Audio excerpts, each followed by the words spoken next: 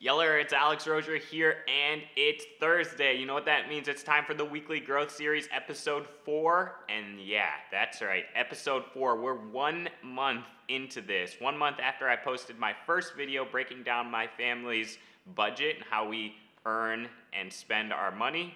And it's been a crazy ride ever since. We have a 10% week-over-week growth number that we're trying to hit. That's what this series is about, the Weekly Growth Series. Every Thursday, sometimes Friday, I post a video recapping what happened that past week and how we did trying to get to the 10% growth. Last week, we failed miserably. We got a little bit more than 5% growth week-over-week last week with just 7 subscribers. This week, we did it, guys. We got 23 new subscribers for a total of 154 subscribers. Hi, all the new people. Thank you for joining us. But those growth numbers is more than 17%, which is awesome. Super excited about the progress. A couple things that happened this week. It's just going to be a quick rundown of the things that worked, the things that didn't. First off, we hit our content goal with 3 videos last week, one of which, the tour of our apartment, did particularly well from a viewership standpoint and drove the majority of the subscribers this week. And so I think the takeaway there is people love an interesting story and just an insight into a person's life, and that's just what that apartment tour gave them. Them being you guys. So hopefully let me know down below if that interpretation is right. Scaling that is an interesting take from me personally as I try to grow through this process of growing the YouTube channel and what that means from a content creation and product iteration, as I've described in the first video of the Weekly Growth Series, that's what this series is all about, really an insight into growing this channel. From a marketing standpoint, as far as distribution goes, the primary takeaway was Twitter replies.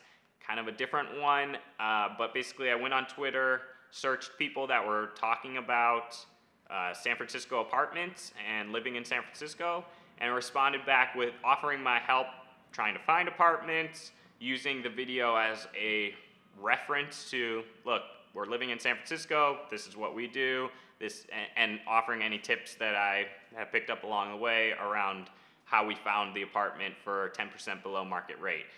I will make a dedicated video on that in the future, but the Twitter DM, or not DMs, replies seem to be very effective on a platform which I hadn't gotten any traction from in the past. Anytime I post my own tweets, I get no replies, no favorites, which is totally fine. But basically I had written off the Twitter platform as probably not a good growth channel.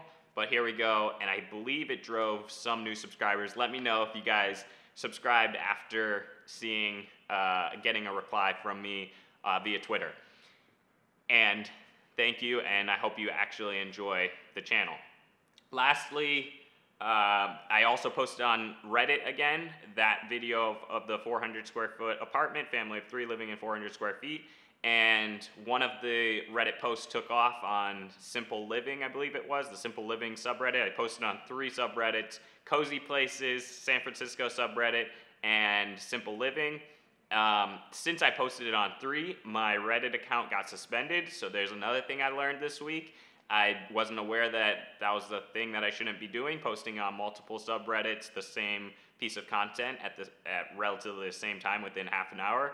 So we're going to learn from that. Not going to do that in the future, but it'll be interesting because what's helpful by posting it on 3 subreddits at once is you see what communities actually like the content. I tried to pick communities that I thought the content fit to, San Francisco, the apartments in San Francisco, Cozy Places.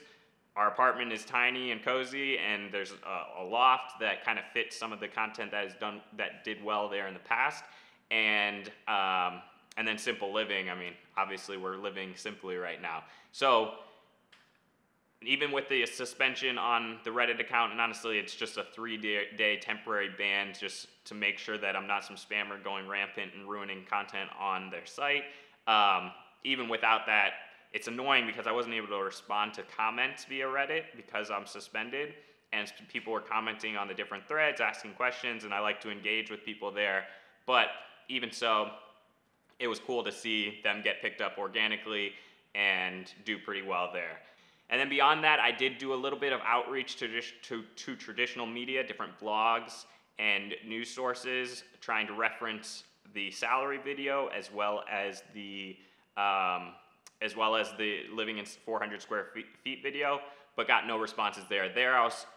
I was reaching out to people who had talked about the cost of living in San Francisco in the past, and the cost of housing, different things like that, and sending them our story saying, hey, maybe this would be interesting to your viewers or to your audience.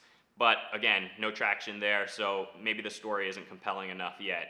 So we'll keep playing with different stories and different audiences and how the pitch, execution on the pitch side. But for now, I think the biggest growth driver was actually on those Twitter replies, and then just natural posting to my existing community, my friends and family, just joining the subscribers. But as always, if you guys are enjoying the content, these weekly growth series aren't doing very well, so I'm not sure if I'm going to move them to a different channel, just because maybe not everybody here is really interested in the growth of this channel specifically. But if you are, comment down below. Let me know if you're interested in this series, and if you would watch it if I moved it to a different channel. I just don't want to hurt the viewership numbers and the engagement numbers. If these videos are performing poorly, then it might be an indicator to YouTube that people aren't interested in all of the content on the channel. So that's something you have to monitor closely, and the YouTube algorithm will be one of the primary growth channels for growing this channel. So it's important to monitor that closely and ensure that your content is getting good engagement, which means you, the audience, is enjoying the content, and that it's on the right channel for the right spot. So that's it for this week. Hope it's been helpful, and we'll see you next week.